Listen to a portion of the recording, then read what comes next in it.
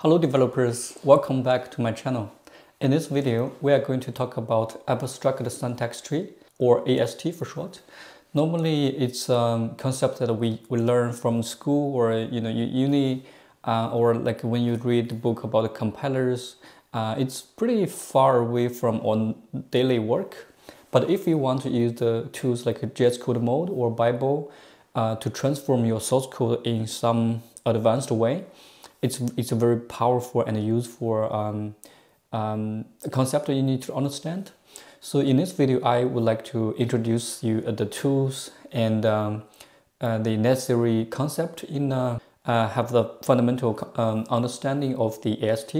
So in the following other videos about jscodeshift or Codemods, we can have a easier learning curve. So let's get started. So basically, AST is an internal representation of your source code. The source code will be compiled by a parser into a format or internal data structure, which is essentially a tree. And then by providing the API to manipulate the tree, you can achieve a lot of advanced benefits.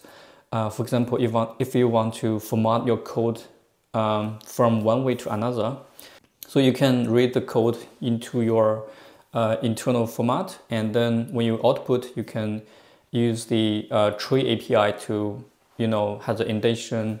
Or if you have used the Bible plugin, for example, you want to make sure that the code standard is following a particular standard. Like when you use a variable, you don't want to use a single letter variable. Or when you are formatting a string, you use a string template instead of the double quote stuff. So how the computer see the program is really different than the human beings. So for example, if we have this line of code, we see that it's a function call. We are assigning the result into a variable called result, and the function convert title will pass in. Will accept a title variable and TypeScript enum, and the result will be a string. It looks like a string, and that's what we as human read. But what computer says is something like this. Obviously, this is visualized. Computers see that as a tree data structure, but this is a little bit complicated. But let's have a look at a very simple example to understand the building blocks. We can start from a variable declaration statement. I'm using the tool called ASTExplorer. So basically, you put your source code on the left-hand side, and on the right-hand side is pass the result. So basically, when we see the constant a equals 1, or like assign 1 to variable a, we can see it passed the whole expression or statement into a variable declaration. So this variable declaration represents our source code here. Inside the declaration, there is a variable declarator, which is, if you look at the left-hand side, the AX1 is highlighted. That means that part is a declarator. So for a declarator, there are two parts, the left-hand side and right-hand side. So you can see the ID or identifier here is representing the A on the left-hand side, and there is also a numeric letterer, which is a 1. And there are some metadata like start from which character and end from to which character, and something else like the line numbers, file numbers, and so on. But if we ignore the actual information, basically it says for this identifier, it has a name called A, and it has another part of the variable declarator, which is init property. And for the init property, it's a numeric literal, which has a value of 1. And all of them together formed the variable declarations. So this is a very simple example. If we somehow making an assignment of a equals to b plus 1, right? This is also a valid JavaScript syntax.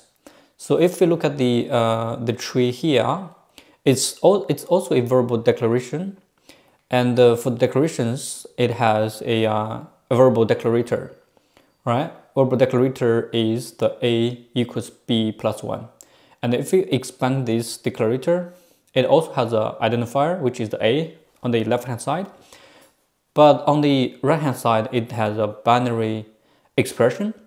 If we expand the binary expression, it has left and right and the operator. So for the left, it's the identifier again, and with the name of b, and for the right is a number literal, which has a value of 1. So this is how basically a assignment or verbal declaration statement looks like. Obviously, this is just a variable. If we somehow define a function, let's say array function, let's say we are defining format equals to something like input, and we want to return input to uppercase, for example. And let's comment this out. And actually this line here is a comment line, and the value is const a equals to b plus 1. So it's a comment. And for this line, and as you can see, it's still a variable declarator, which means we are assigning something to another variable. But in the init part, it's a array function expression. Inside it's arrow function expression. For the arrow function expression, when I select the tree node, you can see on the left hand side, the input, the row, and the return input to uppercase is highlighted. That's also reflecting on the node I select on the right hand side. So if I expand this arrow function expression, you can see there is a parameters section. If I expand it, you can see there is an array here. If you can see there is a parameters array, and inside it there's an identifier, which is an identifier, and the name is input. So let's say I want to add one more parameter here. Let's say, I don't know, how do we want to format? And if I select the how, you can see in the parameters we have inside the array, it has two identifier. One is the input, another is the how. So as you can see, it's linked to the source code. And for the return statement, which is a block statement, and it's also, if we collapse the parameters, the body part is this is the body. That's the body of the arrow function expression, and inside it you can see there is a body parameter for the block statement, and it is return statement, and inside the return statement that's a call expression. And if we expand the call expression, you can see there is a call D, which is a member expression, and if we expand it, there is object, which is the input. If we look at the input here, and also there is a property, it's called toUpperCase. So all the property and object belongs to the member expression, which is a dot notation. We can see that member expression is something dot something else, right? So both the left hand side is the identifier for the object, and the property is right hand side. So you can see there's a member expression. So the member expression is part of the call expression, and all the together form the return statement. And for the return statement, it's part of the block statement, because we have this bracket here that forms a block statement. And inside, for the block statement, it's also part of the arrow function expression. And all they come together to form a verbal declarator. So this is a very simple example. You can see how the computer can pass the source code, the string, into a well structured format, which is the AST.